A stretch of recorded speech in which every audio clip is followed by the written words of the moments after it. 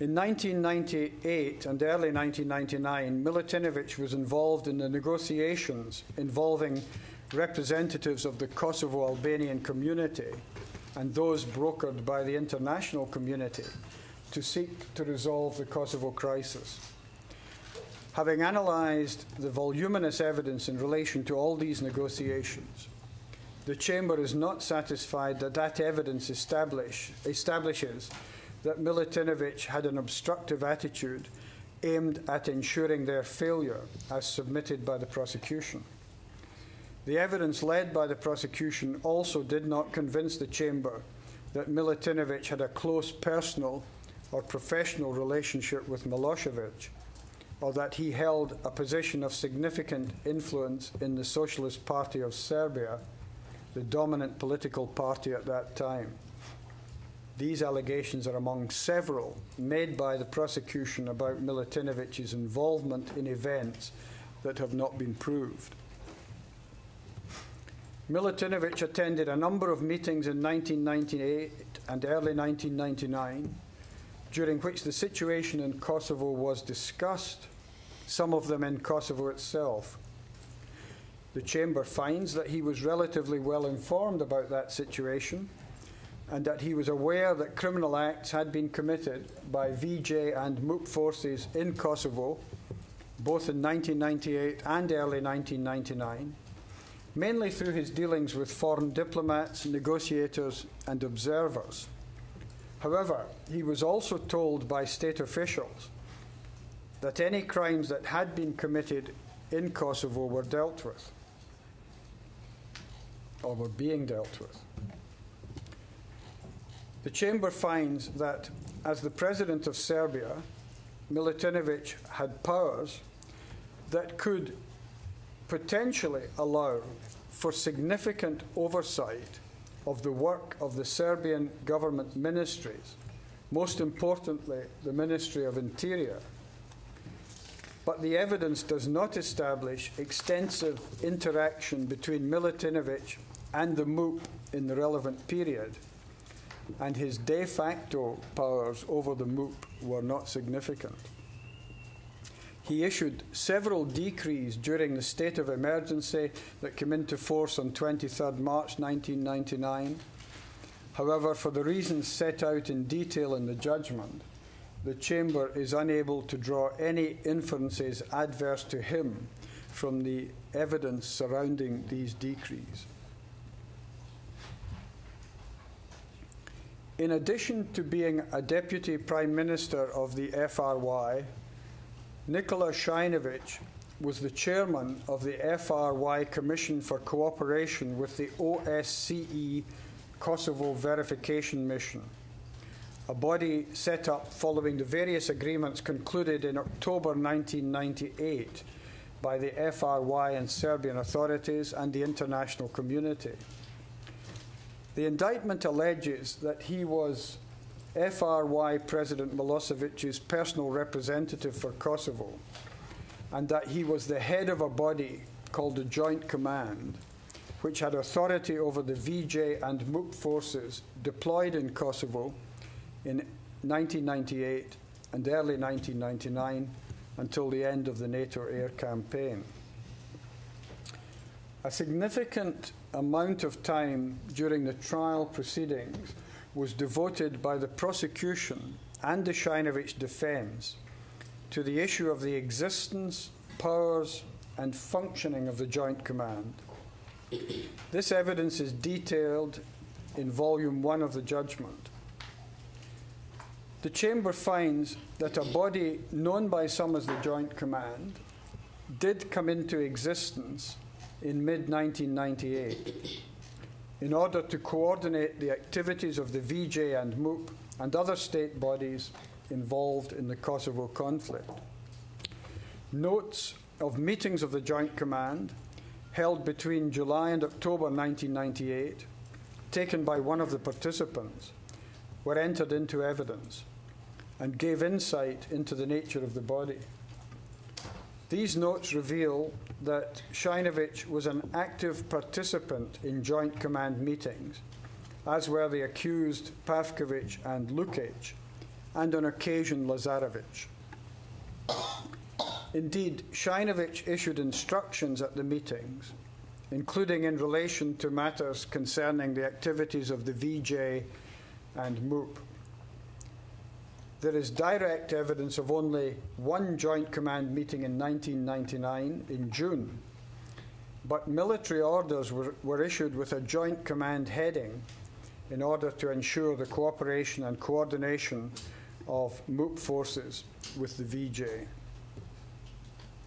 Šainović also attended a number of other high-level meetings concerning the situation in Kosovo in 1998 and 1999, and was often present in Kosovo both in 1998 and during the NATO air campaign.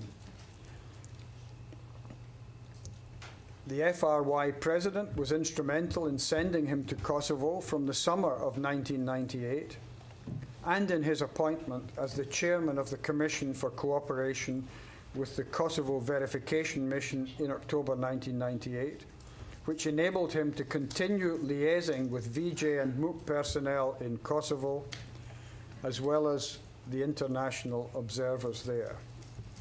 His dealings with and influence over the accused Pavković from the VJ and Lukić from the MUP therefore continued without interruption.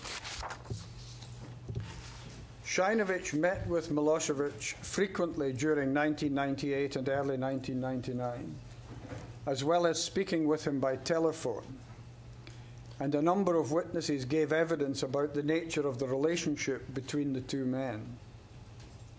On the basis of this evidence, the Chamber finds that Šainović was one of the closest and most trusted associates of Milosevic, which led to him taking a leading role in both the Joint Command and the Commission for Cooperation with the KVM. He was a powerful official in the FRY government who not only relayed information to Milosevic and conveyed Milosevic's instructions to those in Kosovo, but also had a great deal of influence over events in the province and was empowered to make decisions. Šainović met with former Kosovo Albanian political leader Ibrahim Rugova during the NATO airstrikes, in a period when Rugova was effectively being held under house arrest. The Chamber does not consider these meetings to have been a genuine attempt to negotiate a solution to the Kosovo situation, but rather a campaign which involved threats to the personal safety of Rugova and his associates, designed to show that the FRY and Serbian authorities were meeting with Kosovo Albanians in the hope that this would lead to cessation of the NATO bombing. Šainović knowingly and willfully participated in this campaign. The Chamber also finds that Šainović was very well informed about events in Kosovo, both in 1998 and 1999, and that he was aware that criminal acts had been committed by VJ and MUP forces in Kosovo, both in 1998 and 1999, including during the NATO airstrikes. Šainović failed to use his extensive authority in Kosovo and his own initiative to ensure the cessation of such criminal conduct.